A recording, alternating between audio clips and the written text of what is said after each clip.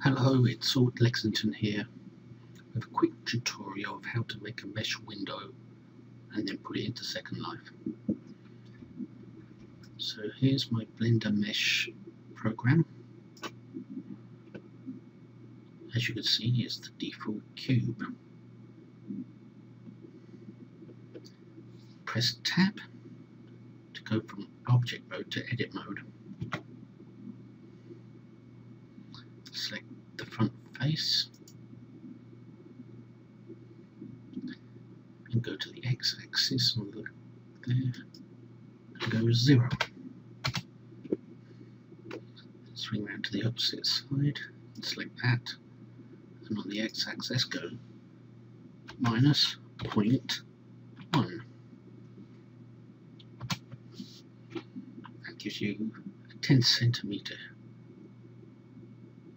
wide slab. Press A to deselect and select everything. Then you go to the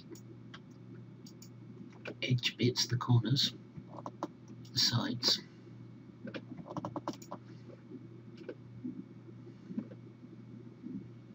and then you press E for extrude, hold down Shift, press Z,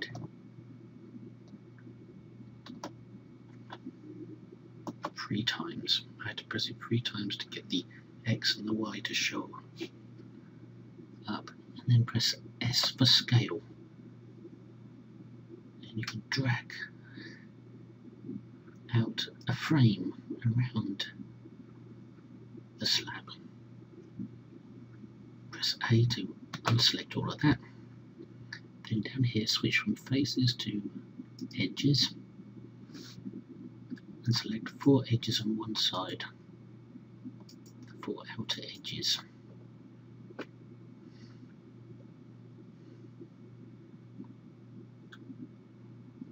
And then on the X-axis just add 10 centimeters by clicking the arrow once. Then press A to unselect everything, and the edges on the rear side, and press minus on the X, the minus arrow.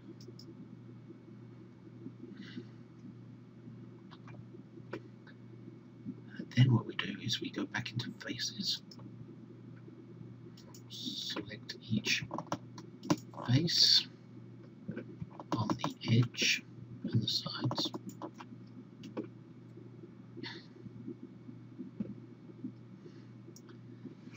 press extrude, Shift Z,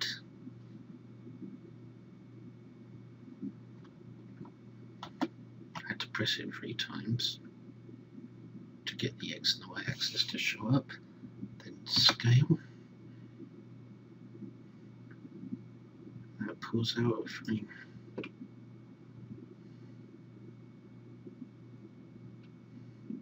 Didn't pull out very well, did it?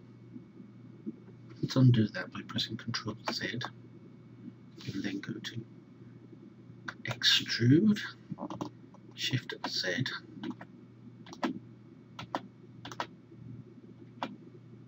it's not working, is it? So we go Y, and then hold down Shift and press X at the same time.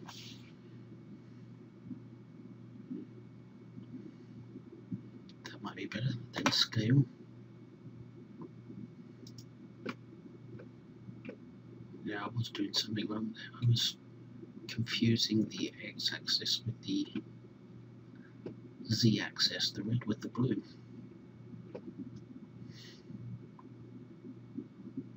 Anyway, there's our window with a nice frame.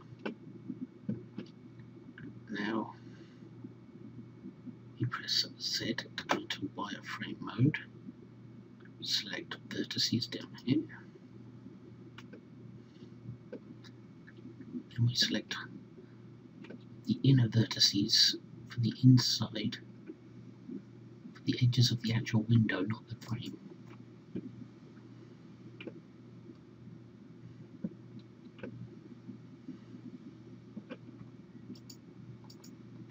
See which 4 vertices are selected.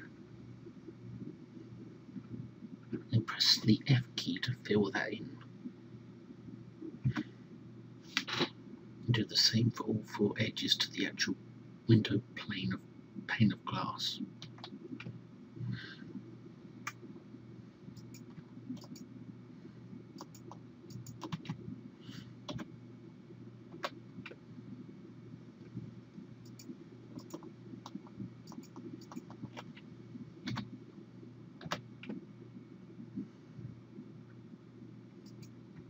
Normally you wouldn't put faces inside a mesh, but since this is glass we're going to need them later.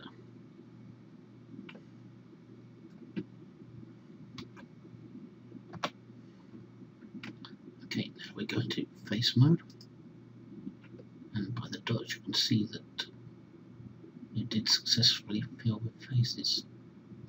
So go to mesh display, click on normals, the faces tab,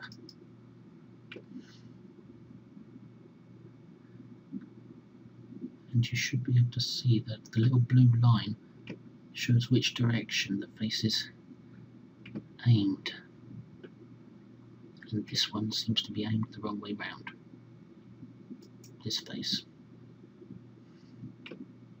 Let's check the others. The little blue lines, this one on the bottom is the wrong way round as well.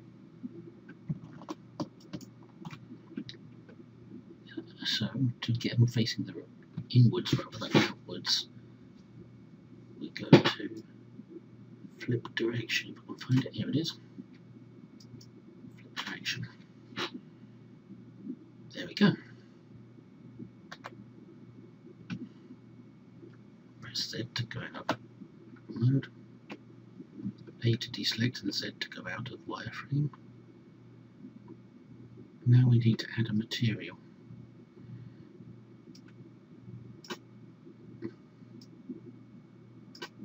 So we go to the Materials tab. There's already one there. We just have to name it Frame, because it's going to be for the window frame. Change its name to Frame.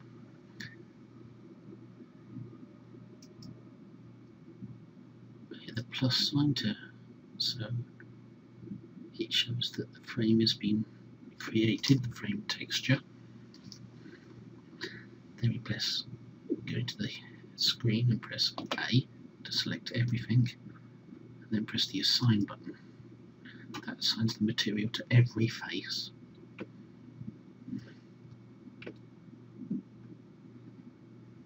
Now to change the colour, we go down to Diffuse, bring up the intensity to full, and make sure that white is on full.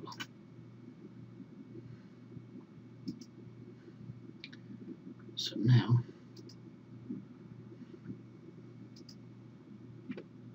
our window should appear white when we press A. Press A, go into texture mode, and our window is white.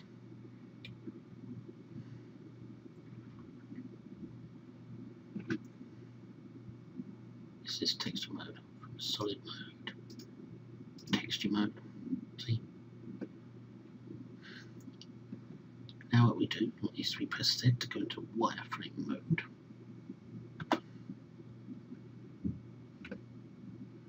We select those inner surfaces that we created earlier.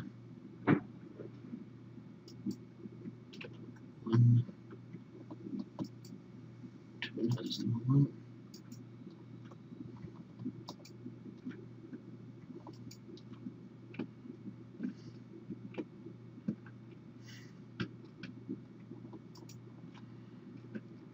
Now we need to apply a material to these, so we have to create a new material,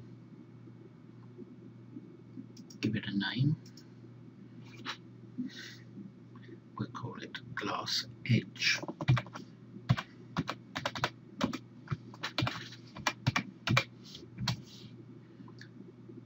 Press the plus to make it usable. and assign, so that it's now assigned to the 4 selected faces. Then we go to the colour menu, intensity 4, change the colour to a glass colour, which in my opinion would be blue.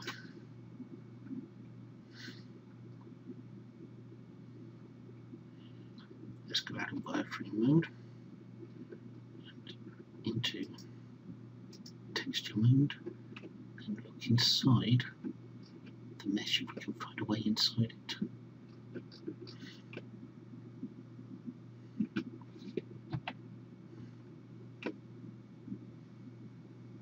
You can see the blue,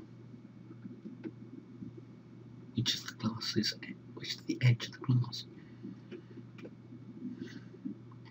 Now what we do is we press A to unselect that.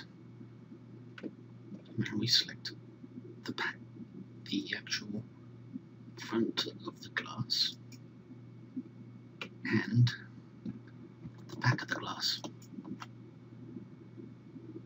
Press the plus button to add a new material. Give this new material a name. We'll call it transparency.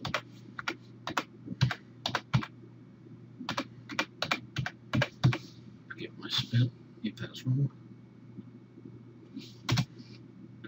And press the plus button to add it. Then we go to intensity to 4, change the colour to blue, and then we click on the transparency tab, go down to where it says alpha, go to 0.25.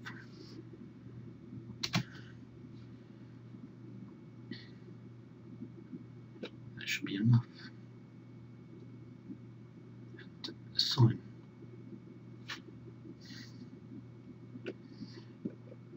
Now there's a finished window.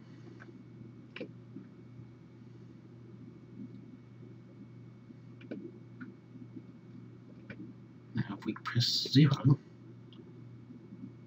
we can see what it would look like from a camera's perspective. And it's nicely lined up within the camera's frame, field of vision. So we go out from 0 and we press F12 to render our window. And there it is. As you can see, the glass is transparent with a little blue edging to it. Press F11 to come out of render. Press Tab to go from edit mode to object mode. And with the object still selected, we go to File, Export Color. Then we find a place to export it to, and we give it a title. We'll call it Window.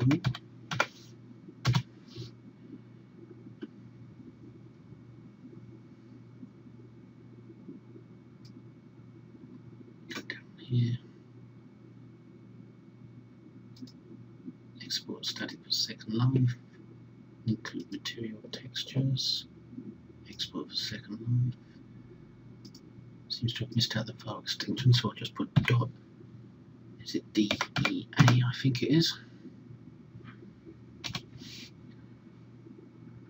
And export. No need to worry about physics shape for this because it's a very simple little window. Anyway, now we go to the second line. Build menu, upload model. Okay, where we stored the model. And it appears in the second line, edges, textures, name. Window.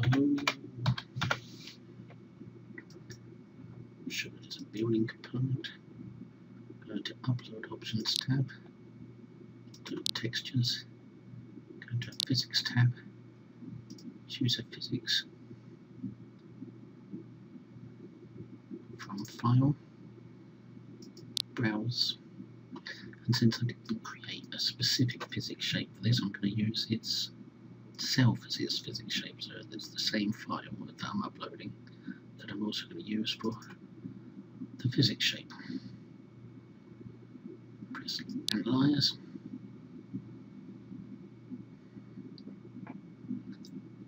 calculate weights and fees, $13 million, 1 prim, land impact, or similar to 1 prim, press Upload. Paid 13 to upload that. Take the window out, place it there.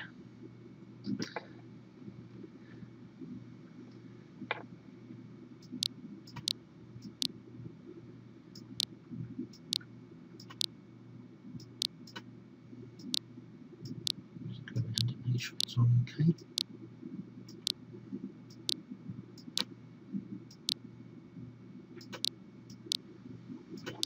That's good, but you can see it's not transparent. Edit or Build, which you want to hit, they're both the same. Features, change from compact to prim.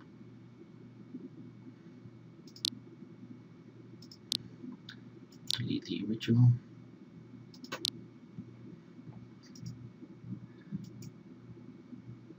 Edit Textures, select Faces. Well, since we've got 3 materials on this model, that means it has 3 faces.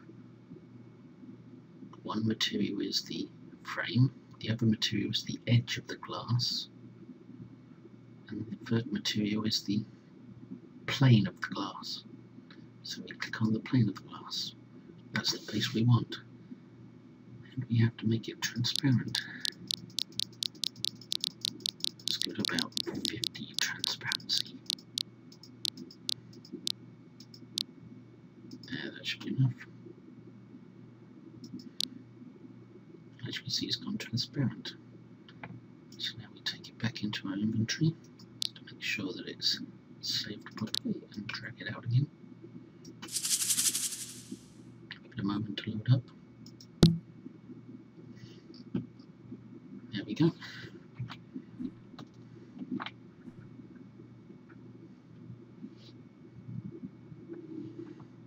The level of detail on this isn't very good, that's why you can't see it till you get close. But it's a nice solid window.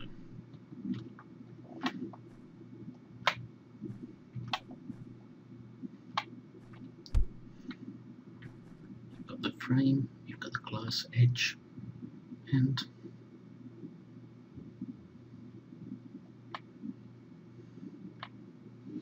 the glass itself.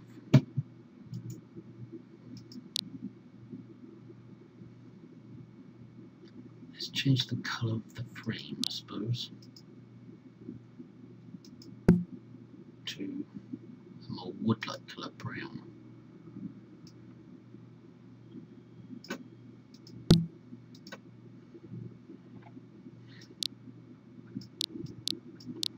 That brown's a bit too dark.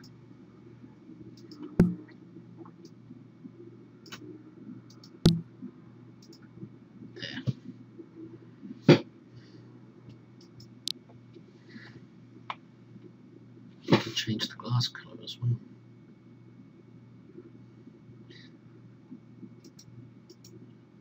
So we select faces and click on the glass.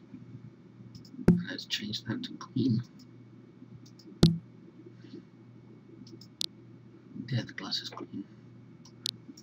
You could also change the edge of the glass, the blue bit, but that's a bit more tricky because you have to cam into the model to do it. And then select its face. change it to red, just because red is faster. It's the fastest colour.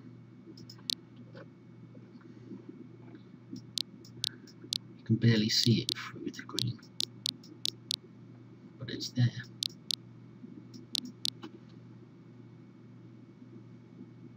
Anyway, you can do anything you like with it now. You can alter its size.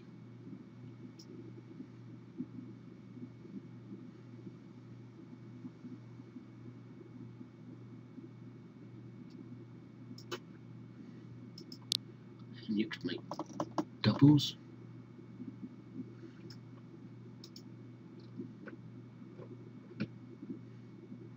The reason that you lose detail as you move away from it is because I didn't specify the level of detail for the model.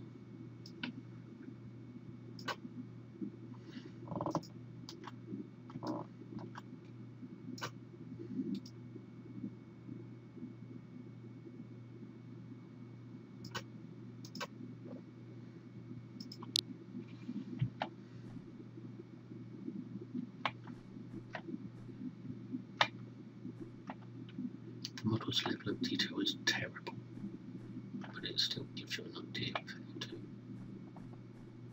do it. Anyway, there you go. Mesh windows with piss poor